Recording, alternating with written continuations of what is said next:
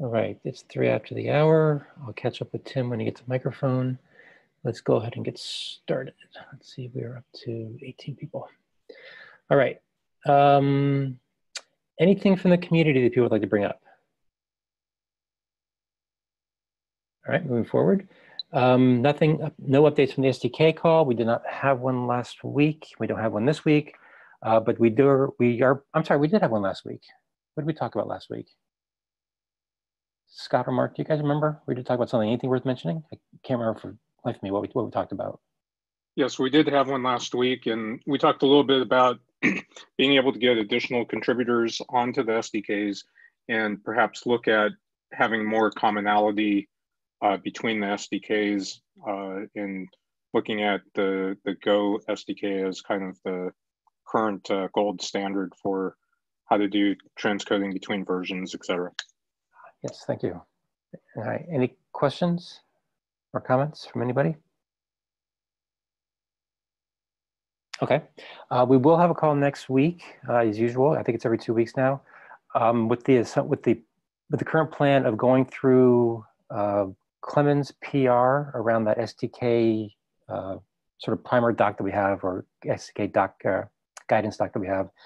And hopefully by then Scott will have his AI, because he's going to be making a whole bunch of suggested edits there. So keep an eye out for that if you're interested in that piece of work. Yeah, so regarding that, Doug, so I did do a rewrite, and the advice that I got was that I should start collecting users of SDKs so that we can figure out what people actually want. So we could pull people that are implementing, people that are integrating with SDKs, and then people that are choosing to not integrate with the current SDKs, and find the reasons why they are and are not using them. And then we can use that polling result to figure out what the SDKs should do. Makes a lot of sense. How are you planning on doing that polling? Just an email to the list or something different? Yeah, let me send an email out to the list to see.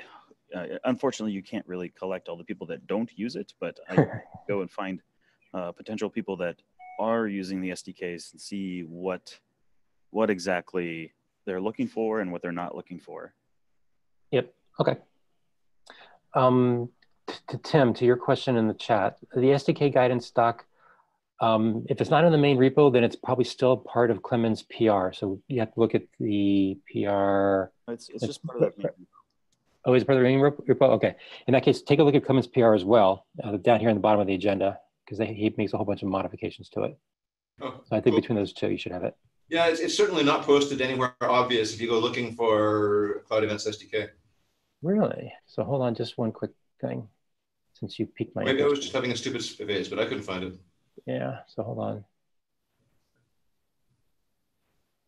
I don't think it has a link. It's just a document called SDK. You're right.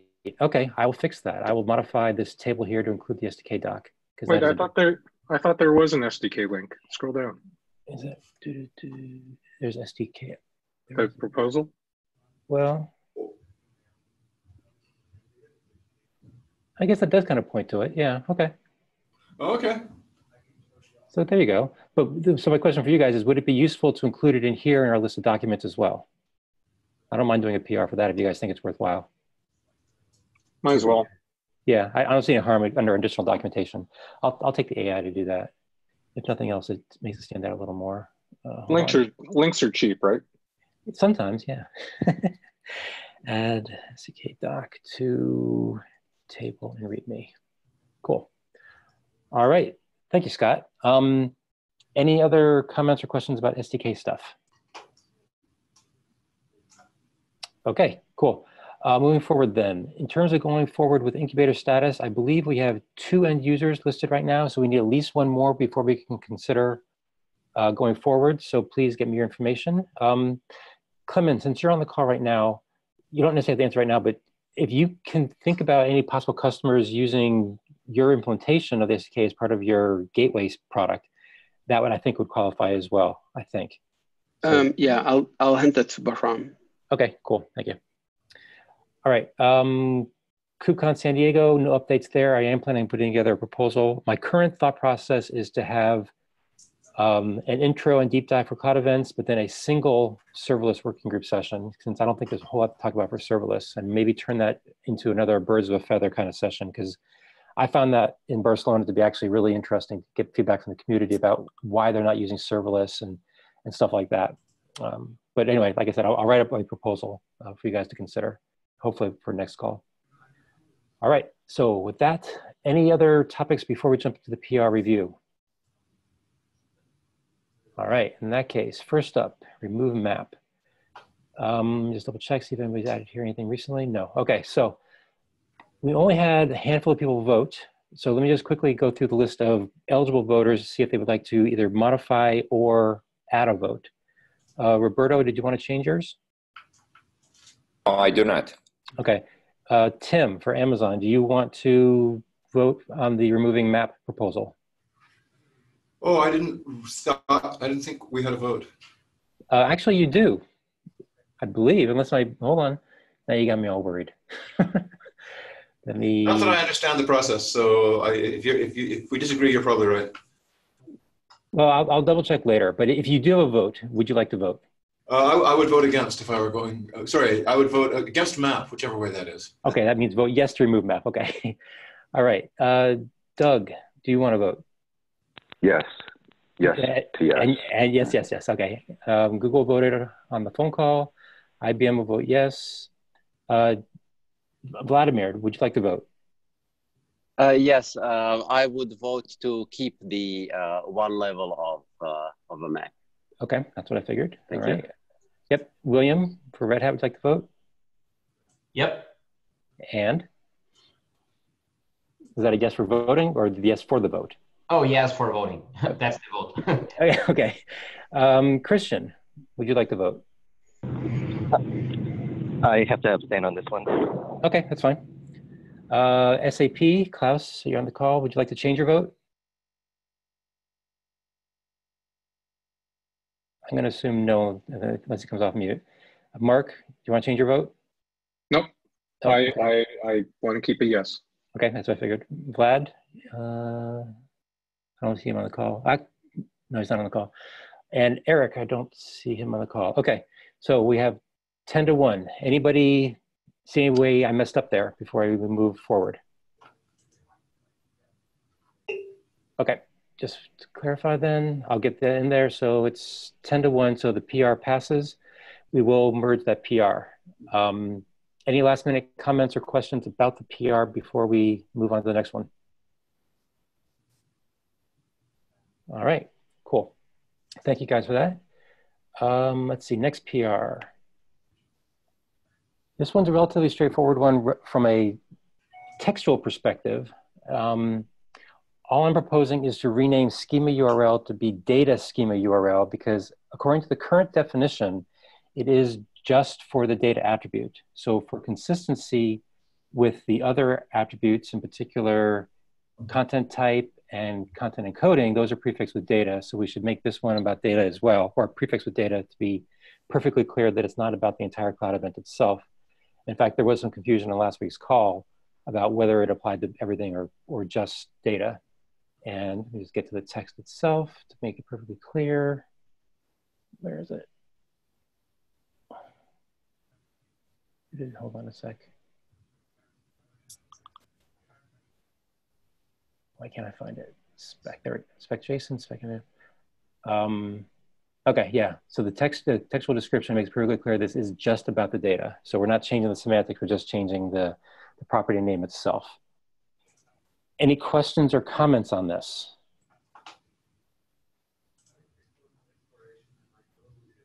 Shorter is better. It's a toss-up, right, between shortness versus guaranteed consistency and understanding, right? Yeah, normally I would object because I prefer to make as few changes this late in the game because it's always a pain to go back to your implementation. But in this particular case, I think it's worth making this for one change. Yeah. And let me ask a slightly different question. Is anybody actually using this property right now? Knative is. What do you do with it? We put the schema of the data. Okay. Do you actually use it? Do you actually verify it? It's for robots to consume on the other side. Okay. The intent is to be able to like auto wire things together. For what it's worth, we at AWS do plan to use this. Okay, that's good to know. By the way, as a web architecture pedant, shouldn't that be URI? Oh, you're killing me. Yes, we should. Would we like to make that change as well at the same time?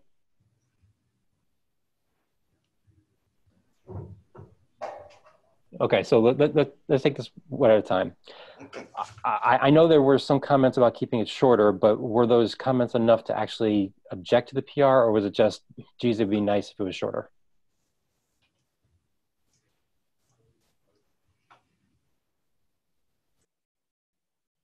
Okay, not objecting. Thank you, Tim.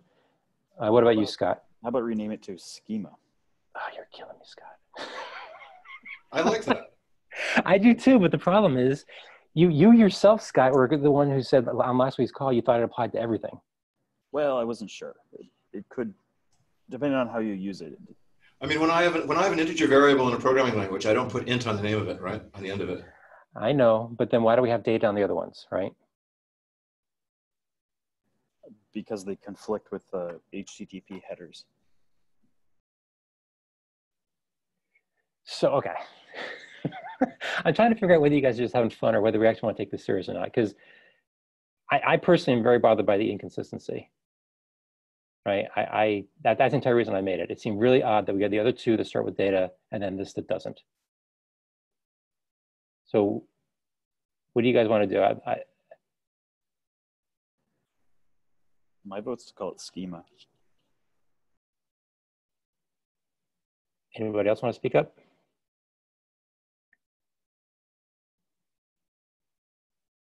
If you call it schema, sorry, go ahead. Oh, I'm sorry. I just said I'm good with schema. Go ahead, Doug. If you call it schema, it's not implied in the name that it's intended to be a link to a definition. It almost assumes that you're including in that attribute the actual definition of the schema. Yeah, that's a good point. Yeah, that's an interesting point. Yeah. I'm trying to figure out do we have any other properties that are references like that? See, it is interesting, right? Because things like source is technically a relative URI or URL, one of the two, right? But we don't put URL in the name. So I'm hearing some people advocating for just schema. So that implies just dropping the URL part of it. Anybody else want to speak up?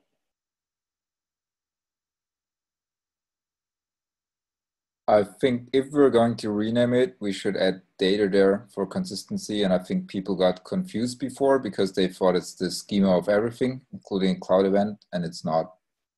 So that I think your original intention of adding schema to it is still valid, but I agree on dropping the URL part. Okay.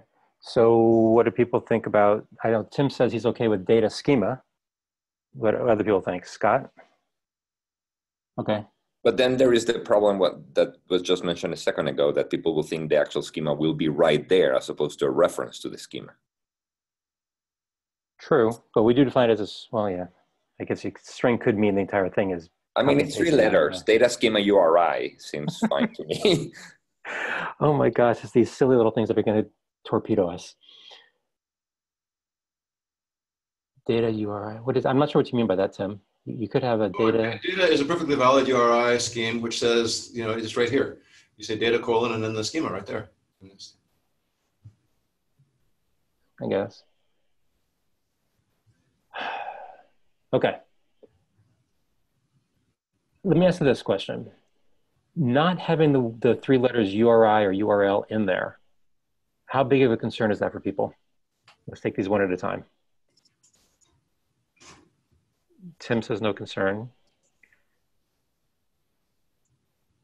I know there's, Christoph, how big of a concern was it for you since you were just mentioning it? Because we don't have URI or any other types on any other properties. Yeah, I mean, I'm fine either way, whether we have it or not. But I think if we change it, then we should add data. That's more the side I'm falling on. But it's also not a really hard requirement. Right. Okay. So thank you, William. Okay. So is there anybody on the call who thinks we should add URI or URL to the end, or keep it in this case, I guess? Okay. I think we should keep it, but I don't feel very strongly. Okay. So we have a lukewarm yes to keeping it. Anybody else? Okay. One lukewarm yes to keeping it. I'm going to assume everybody else is either doesn't give a crap or wants to remove it, one of the two.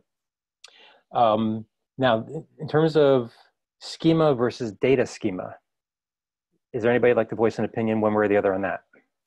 I know some people already said for consistency having data.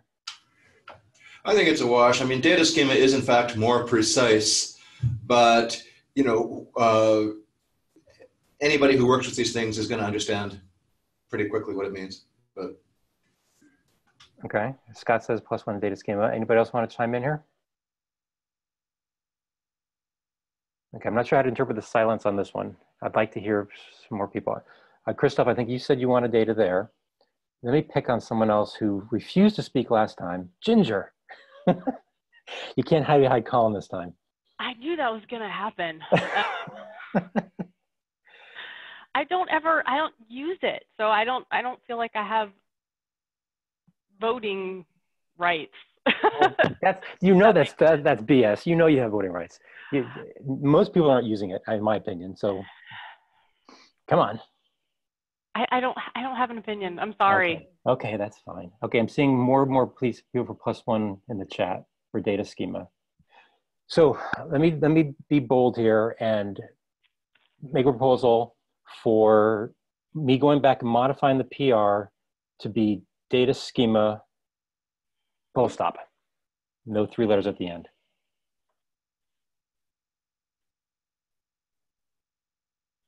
Okay. Any objection to that? Okay. Klaus had an interesting comment in there about whether it's a URI or a URL. I suspect it probably is a URI, and I don't mind changing the text to say that. Well, actually, it just says a link. So I could change that to URI. Would everybody like me to make that change? Okay. Scott at least says yes. Okay. Do we have URI as a type yet? Oh, you're driving me nuts. I don't think we do. Relative URI. Do we? We have relative URI. Do we have absolute URI? There is no. We have URI reference, which is a superset. Well, it is already a URI reference. It's just called URL, which is technically confusing. So it's already a URI reference. I thought we want to make it only URI without the reference part. We should keep it a URI reference to not introduce a new type, and you can make a URI or URL with your URI reference. Exactly, but then it's no change. If I was to keep the word link in there, would that upset anybody? Well, that implies that it's resolvable. That's true. That is true. That is very true, Scott. So can't imagine why somebody would want to use a URN, but they might, you know? I mean. So it's not a link. I think Microsoft uses basically a hash into the known place that it stores schema. And you're supposed to append this to the registry to go and pull the schema out. Is that right, Clemens? I don't know what you're referring to. Then, okay, sorry. So, okay, I got confused earlier. Were you guys saying that this should be just URI reference? I'm a little negative on URI reference because I think using relative URI references here would probably be a bad practice. I would agree. Yeah. Doesn't the first 3 characters of the link indicate what type it is, so you don't have to specify it in the or constrain it in the document? But then it would be a URI. Yeah. URI reference. It's a URI if it's okay. It could just URI reference allows link things like /foo, and that assumes you know what the base is, which in general in event processing you don't. Well, if we change this to just URI, we probably have to introduce the URI type, don't we? Yeah, but that doesn't hurt, does it? It doesn't hurt, no, but just add more text. Sure. That's the nature of adding things. So, thank you. I missed that, yeah. Okay. So, okay, I think okay, I'm not going to push to necessarily merge this week, but it seems like the current proposal is to change this to data schema and change this to URI and add the URI type to our type mapping or type section, whatever the hell it's called. Is that the current proposal? Okay, plus one from Christoph. Anybody, everybody okay with that? Anybody object to that general direction? And I'll modify the PR. Okay, let's see. So let's do data schema, URI, and add URI to type section. All right, anything else on that one people want to mention? I'm sure we could rat hole more if we really tried. I'm so proud that I abstained from the naming discussion. Very good. All right, moving forward. This was another one of mine. Yes, that is very true, Colin. All right. So this one was, let's see, what did I do here? So I added some stuff to the primer to talk about string values. I don't remember actually what I said here. Hold on a minute.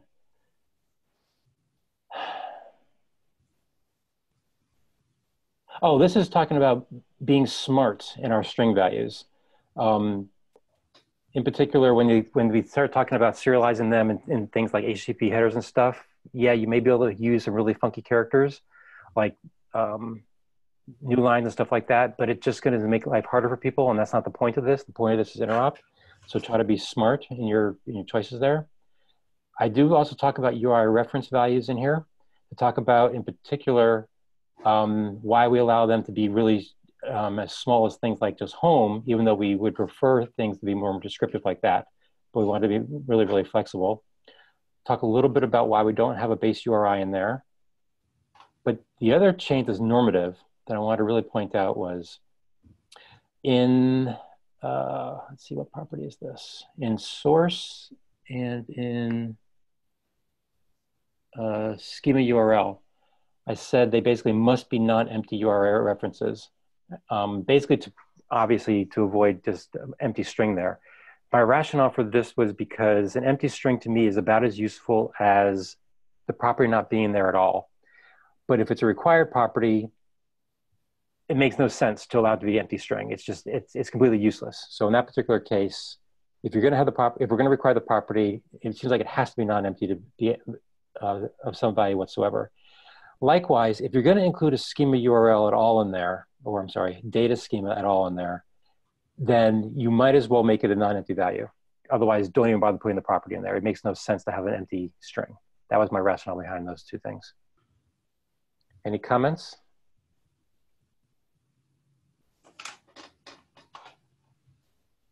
Any objection to the PR? Do people want more time to review it? I think it's been out there for about 2 weeks. I think the non-empty is good stuff.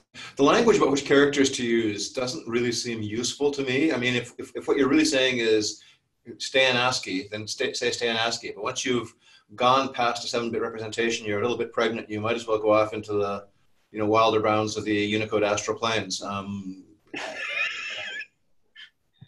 So I'm just not sure that's useful. This is So we have a few problems in terms of so character encodings can be very tricky, and there seems to be a silent agreement amongst people everywhere that UTF-8 is kind of cool, even in places where it's not allowed. So you see UTF-8 floating around in HTTP header values, which are strictly ASCII 7-bit, and I've tried to stay away from policing that here as well, because being lenient is not all that terrible. But if we want to make a statement about this, then this is why I'm a little nervous about this one. if you want to make a statement about this, then the only way to make this line up with the existing standards that we are mapping to is that we have to restrict this to 7-bit ASCII. Because that's the only character set that HTTP allows for headers. And so therefore we then are effectively for HTTP binary mode, that's what we would be constrained by. So keep in mind a couple things. One, this is just in the primer. This is not normative. And my intention was not to necessarily restrict things any further because I didn't want to preclude someone from using things like Unicode and stuff like that if they really wanted to, and it made sense in their environment. But what are you saying here? Like what I was basically trying to say, whether it said it properly or not, was basically choose appropriate strings, right? Don't choose strings just to try to screw other people over. This isn't about edge case testing. This is about interop. So is yes, umlaut you can okay? use, what? Is an umlaut okay? I don't know. It depends on your use case, right? But for example, Evan has a PR with a whole bunch of really interesting strings, and they're all technically valid, I believe. Oh, but no. No, that's okay. Go ahead. Sorry. Yeah, and they're all technically valid, but it seems kind of silly to go out of your way to use strings like that if people may not be able to process them correctly. And I was just trying to give some guidance that says, yes, you can do a whole bunch of weird stuff, but this is about interop. And so be smart at what you do. That's all I was trying to say. If you think it's useless, I don't mind removing it. But if you're Korean, then none of the Korean characters look weird. Right. Exactly. Yeah, I think it's binary. You either are all ASCII or you're all Unicode. I don't know of any interim conditions. Yeah, I agree. And so UTF-8 has become the way how you do these things. And since if nobody treats things in a special way, if you stick UTF-8 into the HTTP header and then you also read it out with an out of the HTTP stack, and nobody looks at it as ASCII, then it kind of works. Okay, so let me ask this question: would you prefer if I just drop that entire section on string values? Would be better for me, I think. Okay. I don't have any objection. Because it's like you're appropriate and you say certain characters could be problematic. Well, there's a whole class of characters that people use regularly because that's their language that could be problematic for others because they're outside of 7-bit ASCII. Like I said, I have no objection. I was just trying to provide some guidance. If it was useful, if it's not useful, I have no problem with removing it. I feel like UTF-8 has to be the standard. That's what people use now. And we have to guide people on how to encode stuff into like HTTP headers that don't support UTF-8. Yeah, but the HTTP team has already given, like HTTP 2, 3, they haven't given up on that fight. And they said the only way to go is 7-bit ASCII, so it's hard to go and override them. It's Bell's time. I mean, we might decide as a consequence of this to say that extensions have to be 7-bit ASCII since there seems to be a strong feeling they should be encodable in HTTP headers. That would make me grumpy, but it would be the same thing to do, I guess. Well, it seems like if we wanted to head down that path, we're talking about a normative change here, as opposed to just something in the primer, right? But obviously, once you get into the data payload, you can't have anything but UTF-8 there. Seriously. So is someone feel strongly enough about this to actually make a PR for to update the spec to require UTF-8?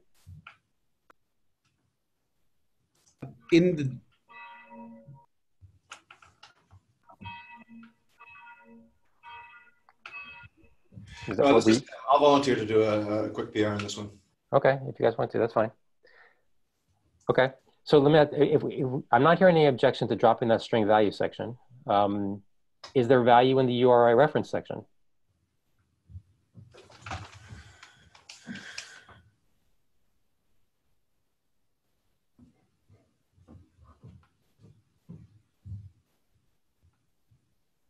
Technically, home is a valid URI ref according to the spec, right? Oh yeah, you can use it, and it may make perfect sense in some environments. But there's lots of questions in terms of whether people should or not. And I was trying to find some guidance here. It says, if you're in a closed environment, on-prem, public or private network kind of stuff, then home may make perfect sense. We're not going to force you to do an entire long URL just because we think it's best practice. But if you're going to the internet, then yeah, full URL makes more sense. So I like that. We have references to source field, or are there others? I'd have to go back and double check whether there's another one. I know, not source. What's the other one? I think type is a reverse DNS. But I think source might be the only URL. I'd have to double check. We had source and the schema URI, which now changes. Yeah. So I think it might just be source. I don't know, is this worthy of keeping or dumping? Yeah. I'm not sure how to interpret the silence. We sometimes risk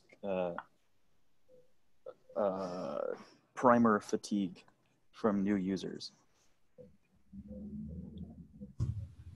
Like if this document gets too long, people aren't going to look at it. Well, to be honest, I would think most people aren't going to look at it at all. They're going to look at the spec. And the only reason they would ever look at the primer is if they actually cared enough to understand the background, which is the whole purpose of the primer. That's the way I tend to look at it. Oh, the primer is to prime you for the spec, right? Yeah, if you want to know the history. I don't know. What do you guys think? I was just trying to be helpful, but if it's not helpful, then I don't mind removing it. My counter proposal will maybe be to use in the regular spec on the source attribute, say, if you intend or if you expect that your event is being used publicly, then make sure it's not a relative URI. One sentence, and that's a clear guidance. I kind of like that better. Any comments on that?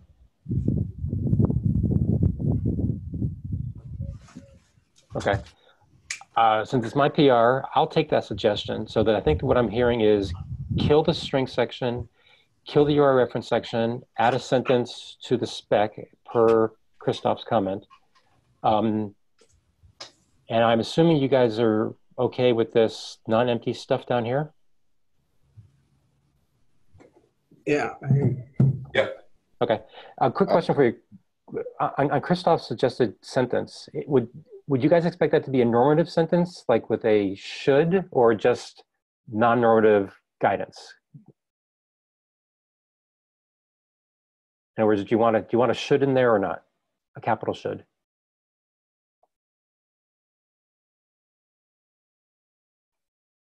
I'm going to pick on you, Christoph, since it was your idea. Well, I don't know. No one's going to really enforce it. Well, yeah, maybe a should is good. Yeah. Okay. Oh,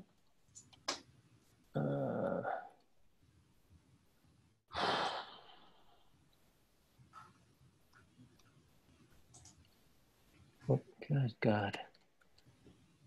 Okay, I'll make those changes. Internet. Okay, cool. Anything else on that one before we move on?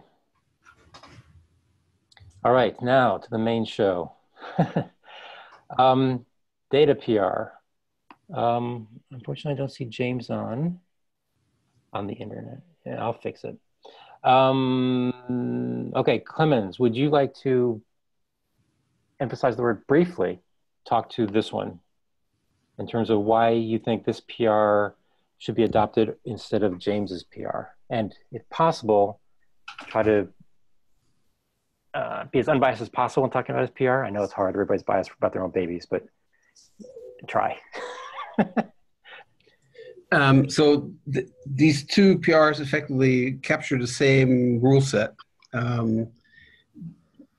They're just mostly structured differently. And there are a few things that I put in here and I'm talking about the normative section. So this is just the explanation. So this is the primer section we're looking at right now. Here's that piece. that I just structured differently. Like James, in James' PR, there's a, he starts out with talking about the other types, and then he puts the rules for the binary and for strings. He put them kind of in the bullets that are in the at the bottom of the attribute.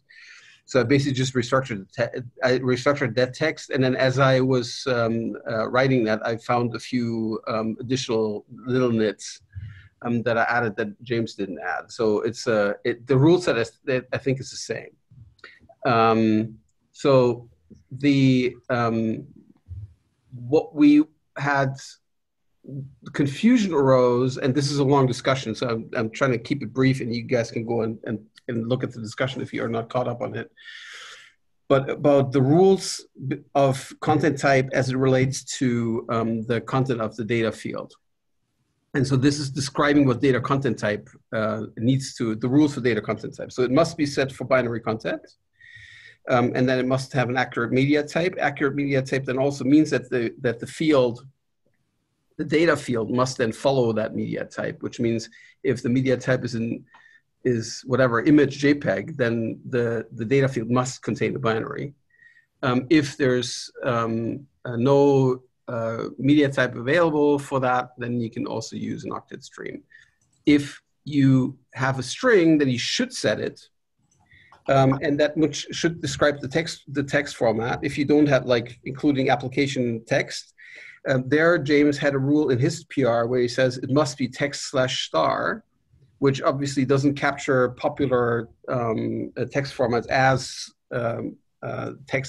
application XML, for instance. And then I make a specific rule if the character encoding is not UTF-8. So I'm already referencing UTF-8 here. So I'm already assuming, even though we don't have a rule about UTF-8, that everything is UTF-8, or one of its subsets. Or if the character encoding of the overall event diverges. So if you encode your event in EBCDIC, if you want to do that, then if that's divergent, then the character encoding must be declared, and then the text is encoded as binary, which means if you want to carry some code page that is incompatible with the code page of the event per se, then it's a binary, it's not a string. And then the last rule is then effectively, you can set it for any of the other types, but then effectively it's encoded according to the rules of the event format. And then for so that's the rules that I'm basically setting. Just clarity. Mostly it's bringing clarity for binary and for string, and how the relationship is of data content type to data. All right.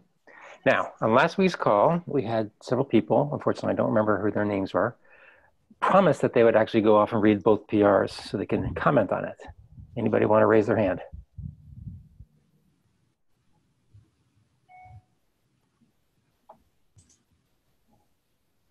Anybody want to comment at all?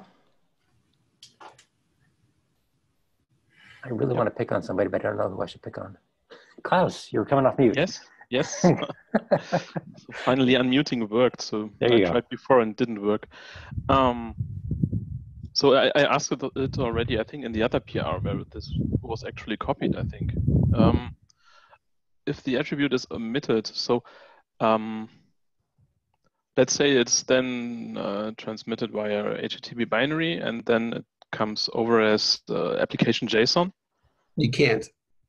For using, there's a rule at the bottom that says for using the binary mode of any transport binding, it must be declared. Okay.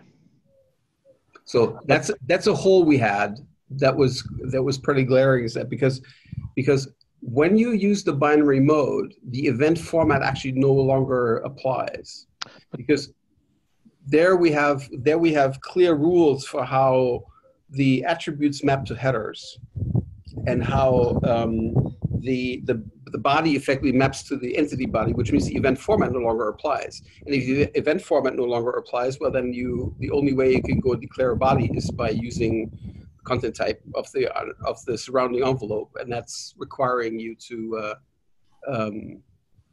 So you have to have that field. You have to have that data. Yeah.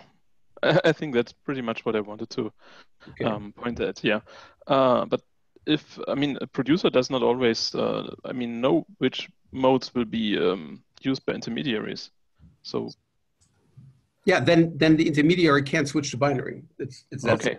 Okay. If it has an event and the event doesn't have a declaration, then they can't do that. Of course, if the event is all fully self-contained in JSON, right? The intermediary can go and break those things apart, and it can go and take the body, the JSON body, and just then carry that in the binary mode and declare it as application JSON. That's something it can do. So Tim had a question. He said he's not sure what quote projecting an event onto transport frame end quote means. You want to elaborate on that? I guess my meta comment is, I think what we're really saying here is that there is a particular scenario in which you must provide the data content type. Yes. And I think there's probably a shorter way to say it.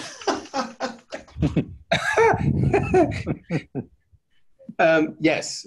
So the binary mode, the data content type must be declared.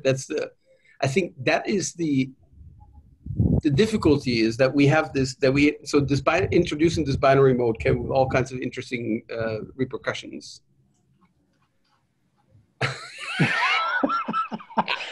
For those of you who don't have the chat handy, Mark is afraid we're going to have to ship a decoder ring to translate Clemens' text. This is me securing consulting dollars forever. If this were shortened to say the data content type attribute must be supplied in the event that X, with like a couple of phrases describing what X is. I think that could satisfactorily replace. Well, but that's the things that we do here, right? The attribute must be set, should be set, and may be set. And right. if the attribute is not there, I don't think we need this much text to describe the scenario where it must be set.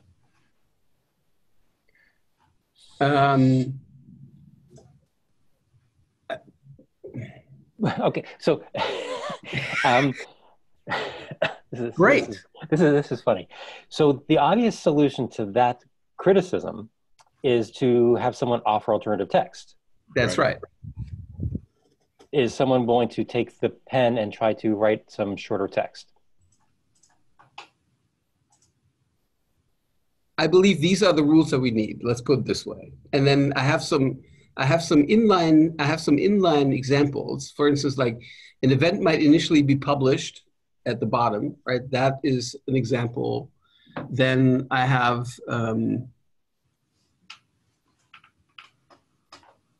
the story with the character encodings. That's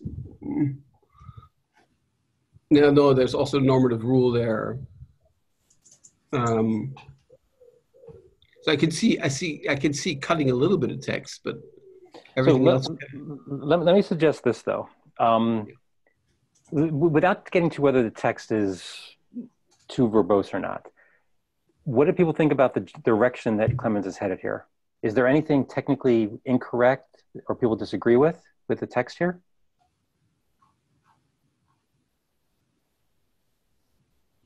Okay, because if the issue is simply Clemens is just too verbose, I would like to suggest that we vote on whether we approve this PR and then implicitly close the other PR, and anybody who wants to propose shorter text can offer up a follow-on PR to shorten this puppy down.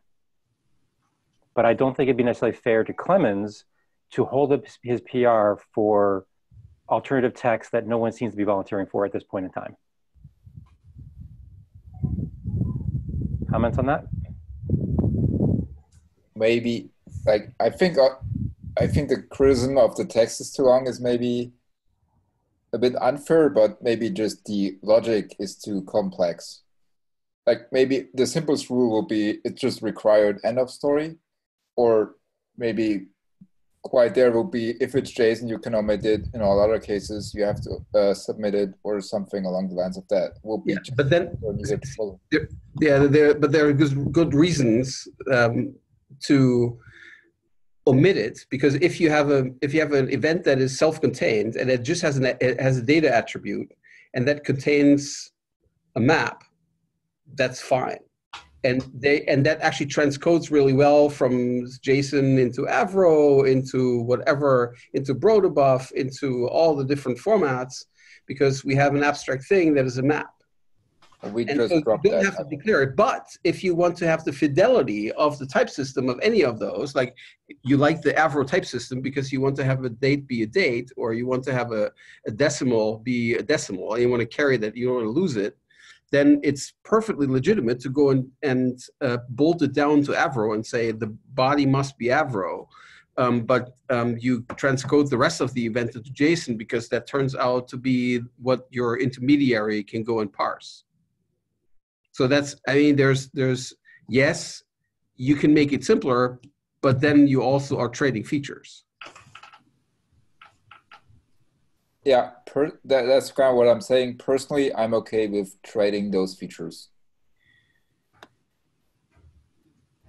So, Christoph, I'm not 100% sure what you're advocating. Are you advocating that there's a way to just shorten it, or are you actually concerned about the actual sort of normative language in there? I mean, okay, so maybe I should take a step back and say that for me, I'm mostly concerned about JSON, and so I just wouldn't care so much about the other formats.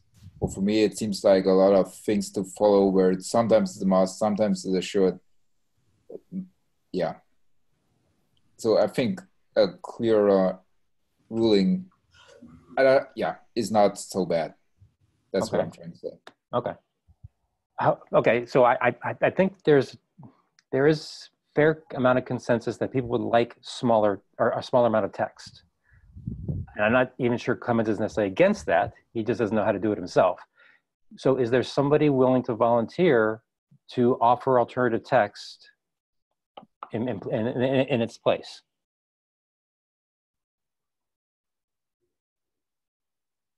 I can write up. If it's JSON, you can omit it. Otherwise, you can't. I'm sorry, Christoph, are you saying you volunteer to take a stab at it?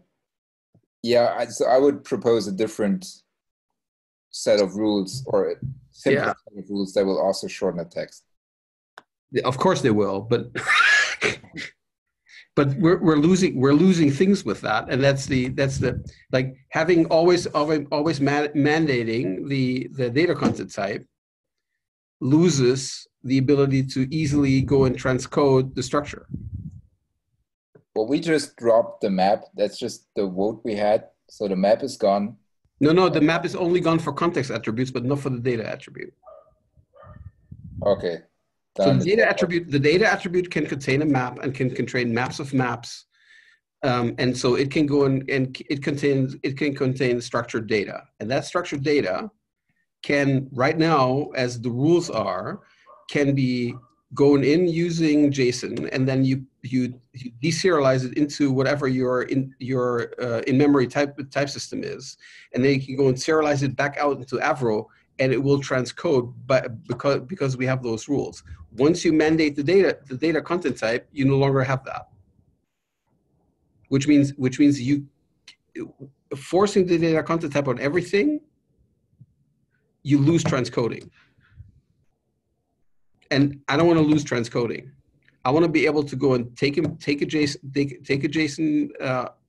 self-contained JSON object, and be able to render that out into message pack or CBOR, pick up the CBOR thing, and then render it out using Avro for storage. I want to be able to do that. And if I set the data content type, then I'm forcing, through all those various steps, the data to be exactly of a particular encoding, which means then it's carried binary in all the other types of encodings. In the worst case, I'm having a super compact thing like Avro or message pack or CBOR, but since I've declared application JSON, I'm carrying the JSON text inside of that thing. That's a consequence of forcing is. That's why those rules are there.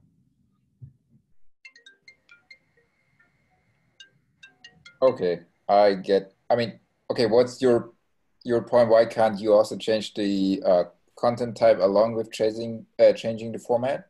Because JSON would be then forcing you to keep using it. Yeah, because you can't because then you're modifying the event. Yeah. Okay. Right? Because you can't tell whether you're using JSON because the other party you're talking to, right? The consumers of those events, because you know that they expect JSON, and that's why you're forcing JSON, or whether you are using that just because there's no other way to express it because there's a must rule here.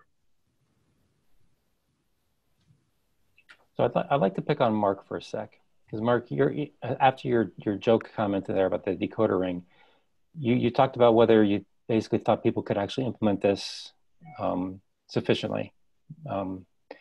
Is that a concern about sort of the technical direction that Clemens is going, or just the wording that he chose? I think it's the wording that has been chosen, while correct, might lead people down different paths to implementation that may conflict with the intention. In other words, give this to two different people and they try to implement code around it. They may make radically different decisions on how to implement. So I'm trying to weigh whether the spec should stay the same, and really what my primary issue is around the primer and how that's laid out in terms of how to decode something. Interesting. Okay, because you've been focusing on the spec. Well, when you have something normative like this, it's somewhat straightforward, but it could still be confusing to people trying to decode that normative text. Yeah. Okay, so we're running low on time here. As I said, I'm not hearing anybody necessarily raising their hand, volunteering to do a whole lot of work in terms of rewriting here. And I think that says a lot. But at the same time, I'm also not hearing people necessarily disagree with the technical direction itself. And so I'm still kind of the mindset that says, let the PR through, assuming people are okay with it. And if someone wants to take the pen to rewrite stuff, I don't think Clemens would object to it as long as it still meets the technical criteria that he thinks is necessary, because it's, since it's his PR. So, and because if we hold up this PR right now, my very large ask would be if we hold up this PR, then someone has to volunteer to not only take the pen to rewrite it, but do so by Tuesday of next week, because I really want to get this one resolved. And in order for us to vote on something next week, it has to be rewritten and out there by end of day Tuesday. And I have my very serious doubts that that's going to happen. So in order to not force someone to rush it, I'd rather say, let's let the PR through now. That way people who want to try to rewrite it, they can take their time to rewrite it, hopefully not too long, but at least they're not rushed by a 4-day deadline kind of thing, or 5-day, whatever long it is, 5-day deadline. And we'd always accept follow-on PRs to modify this text as necessary. Nothing's set in stone yet. What do people think?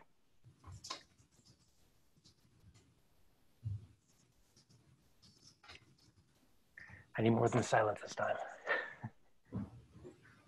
Christoph, would you be okay with that? Unless you want to volunteer for a change by Tuesday. I don't want to complicate things. If other people think I should do that, I can do it, but I'm not, trying to force the discussion on it. So if no one agrees with me, I just drop it. That's okay. Well, I'm not sure it's so much people agree or disagree. Enough people do have some concerns about the verbosity of the text. The question is whether you think you'll have sufficient time to do an alternate proposal, possibly talk to Clemens offline to make sure you didn't miss something, that kind of stuff, and get it there by Tuesday, or whether you'd like to have more time. I think I can do it by Tuesday. Clemens, you okay with that? Sure. Okay. But I would like to force a vote on Tuesday, on next week's call, because both these PRs have been out there for a while, and it's been a real challenge to get people to read them because they're non-trivial. But we do need to get this behind us. Okay? Thank you, Christoph. Okay. With that, we only have 3 minutes left. I made some comments on Evan's PR, so we really can't talk much about that. And I did make a PR about modifying the governance doc. Please take a look at that when you get a chance. I think it's relatively minor, but please take a look. It's about people going on leave of absence. I'd like to try to get that one in there sooner rather than later, just to get things behind us. All right, with that, are there any other topics people would like to bring up on the call? So Doug, with respect to the leave of absence, does that beg the question as to whether we should discuss the voting rights in general? We definitely can. Does somebody want to? There had been other people that brought up whether this is the right governance or not. Yep. Yeah, we could definitely look for a different voting structure. We just need someone to do a PR with a proposal, to be honest. That's all it takes. I personally I have thought about this several times in the past, and I have yet to come up with one that I thought allowed for the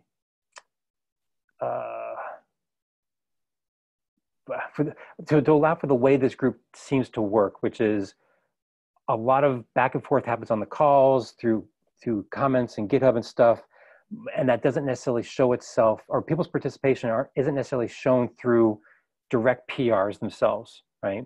For example, Clemens will open up a PR like this one, and people will go back and forth on it. They'll make suggested text edits, and they won't necessarily be represented in a PR count. And I think that's a little bit unfair. That's why we have what we have. But if someone has an alternative, suggest it. I just don't know what it is. Okay. I think it might be worthwhile that we put onto the agenda just discussing whether we think the governance is working for us. Okay, I can definitely. I don't know that there's a PR that I'm suggesting there. I think it's just good to have a healthy conversation around it. Okay, that works. Sorry, I saw those two as being kind of intermixed. Yeah, no, they are. Yeah, because we don't need to keep track of attendance if we have a different voting system. You're right. Okay, I'll that, and we could talk about that on a future call. Cool. Thanks. Any other topics since we're at the top of the hour? Okay, did I miss anybody on the agenda or attendee list? I think I got everybody. All right, cool. In that case, we are done. Thank you guys very much. We made it through almost the entire agenda. Cool. And we'll talk again next week. Yep. Bye, guys. Bye.